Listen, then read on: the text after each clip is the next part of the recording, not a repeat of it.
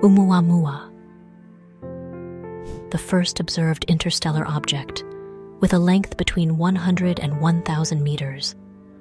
This object has intrigued scientists with its unique shape, which could be either cigar-shaped or disc-shaped.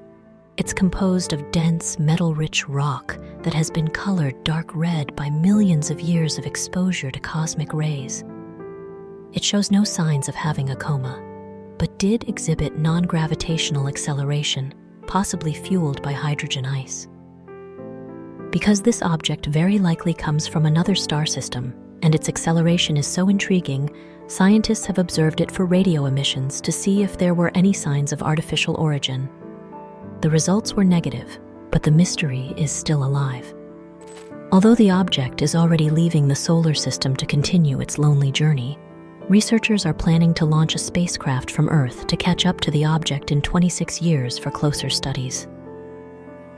Arguably the most intriguing object humanity has ever discovered, this silent traveler is featured on this logarithmic map of the observable universe.